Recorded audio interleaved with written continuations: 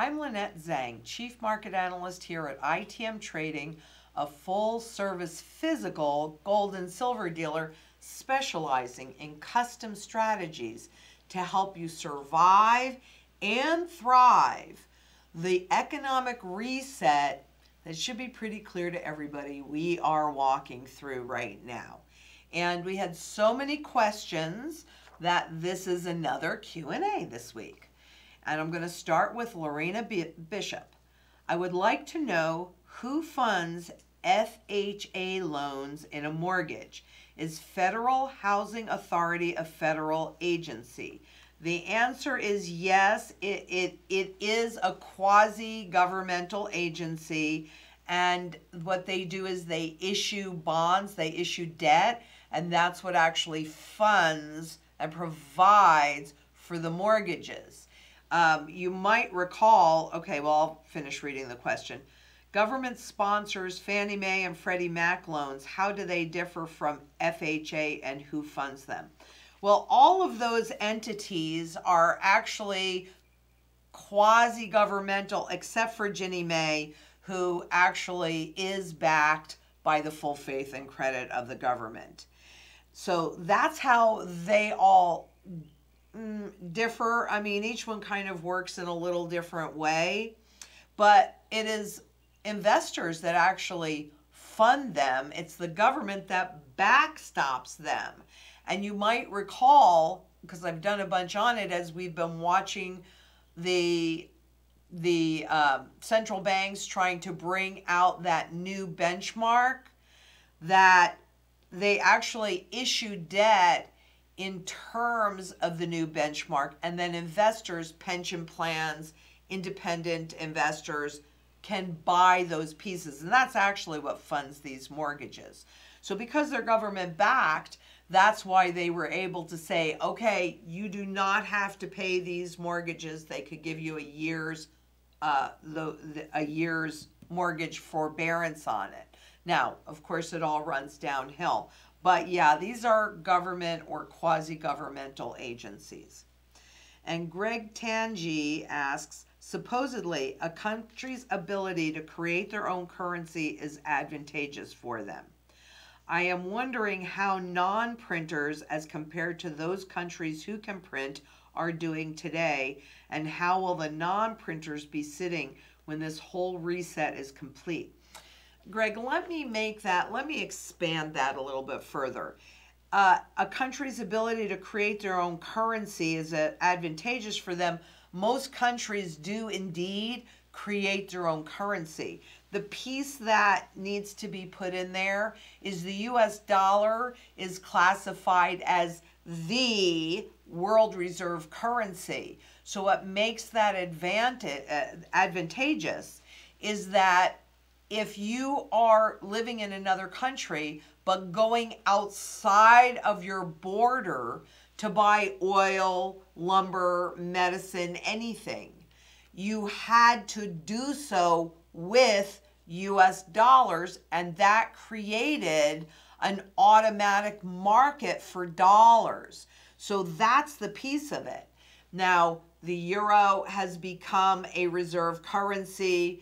The Chinese yuan has become a reserve currency. The Chinese yen is a reserve currency, which is why in many cases these are considered flight to safety assets, but those are all debt instruments. So the advantage is that up until really relatively recently, we were the only country that could actually create from debt the money that we needed to repay our global debts. That's huge. Every other country would have to buy dollars from us in order to repay their global debts because they're doing it in terms of dollars. So I hope that helps.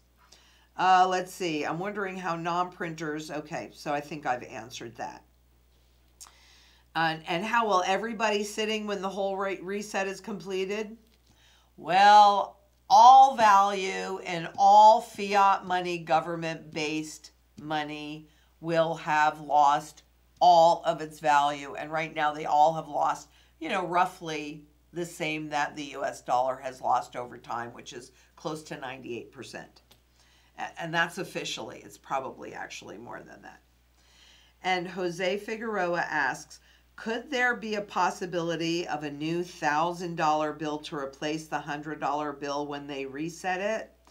Well, before they reset it, it is highly probable to have $1,000 bills, $10,000 bills, $10 trillion bills as the currency loses all value in hyperinflation.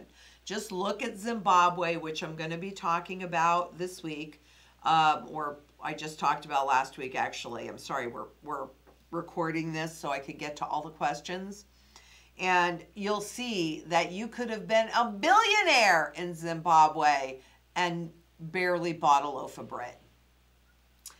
So Honeydew asks, since the Fed does not actually loan anything tangible, and it is a lie, why do we, oh, great question. Why do we as a society agree to pay it back when there is nothing to pay? Great question.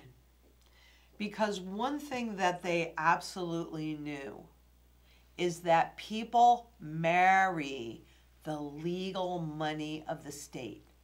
So when a big enough lie is told over and over again through generations, the truth will seem outrageous and the speaker a raving lunatic. We have been living a lie that was sold gradually to the masses.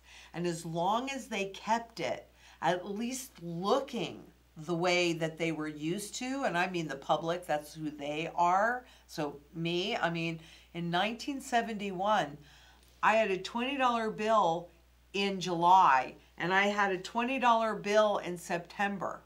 I did not know that the entire financial system had reset from a gold-backed system to a debt-backed system.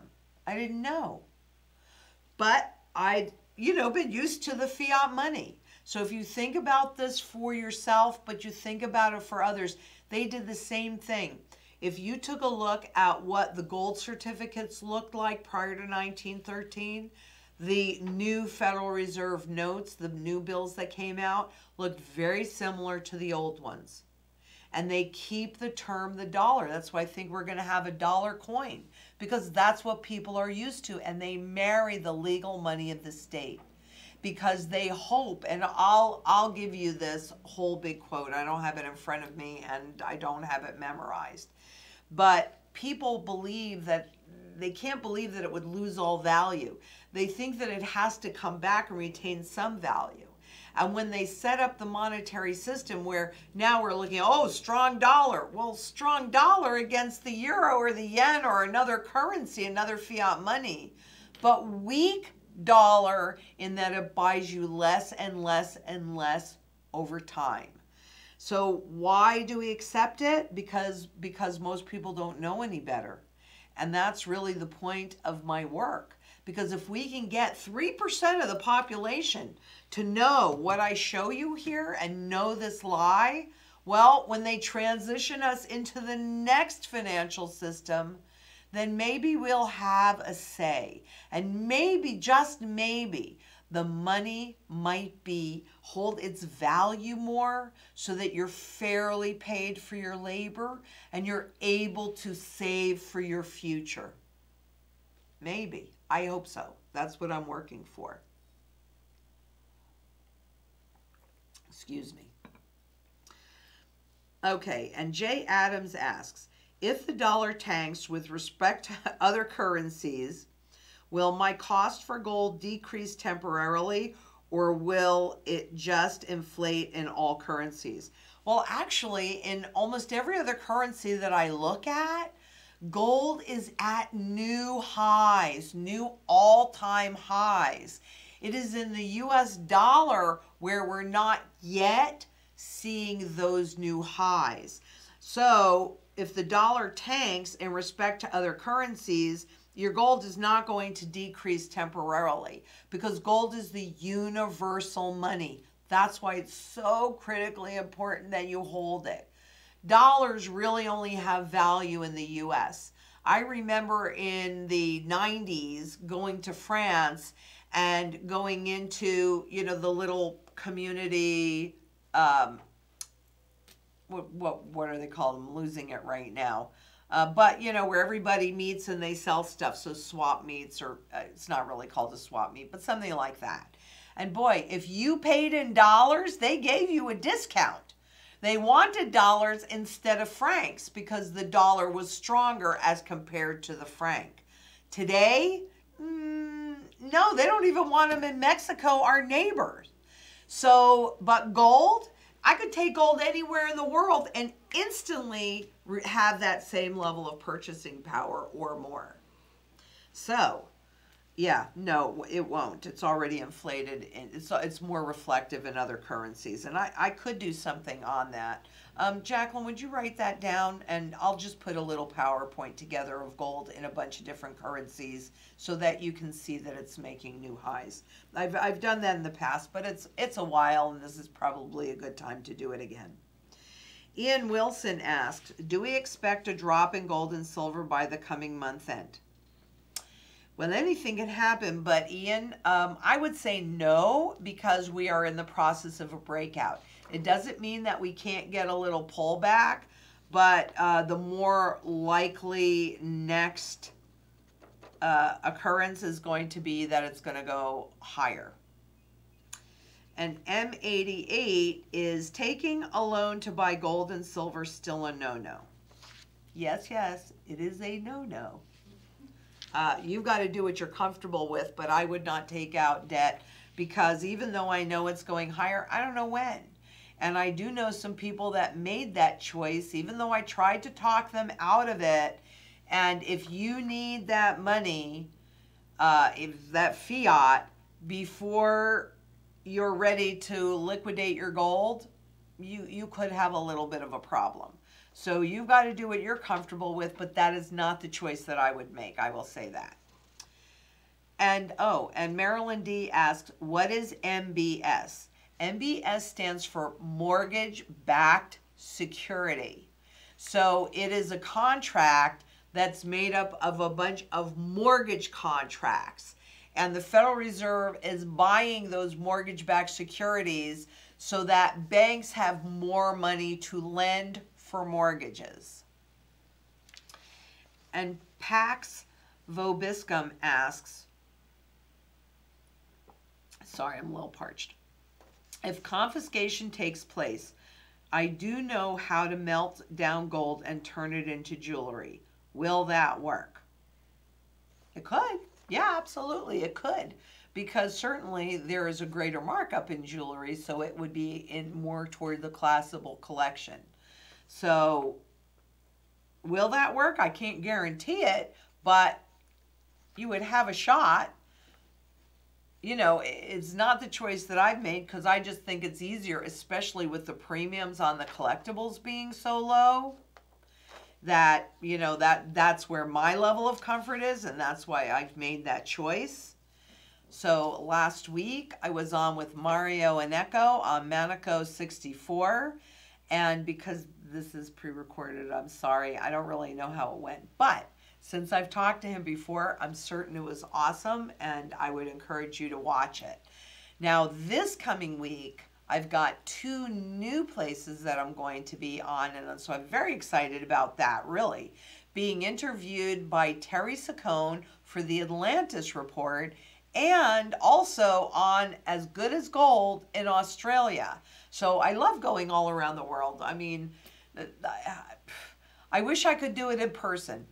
But make sure you visit our blog at itmtrading.com/blog. And of course, this is going to be posted on Brighteon as well as Facebook. So seriously, if you are concerned about the economy and you have any questions about anything we've talked about today or anything else, I have a really bright team of people that are ready to be of service. Now, they're executing the same strategy for you that I'm executing for myself that's based upon those repeatable patterns. And at this juncture, you're using gold and silver to accomplish sustaining your standard of living as well as expanding your income on the other side of this mess. Don't wait. Don't wait. You know, I don't know how nasty it's going to be, but I can tell you this. Technically speaking, gold has broken out. It is not getting cheaper. And you have silver that's now up like a couple bucks in a very short period of time. It's well over 18 bucks, headed toward 19 bucks an ounce. It's still, in both cases, severely undervalued. What are you waiting for? Seriously, what are you waiting for? So understand that we are here to help. And it is absolutely, positively time to cover your assets. And what will cover them is your financial shield that is made up of physical gold and physical silver. So if you like this, please subscribe, hit that bell. We'll let you know when we're going live. And please give us a thumbs up. And if we can be of service, don't forget to give us a call at 888-696-4653. And until next we meet, please, please be safe out there. Bye-bye.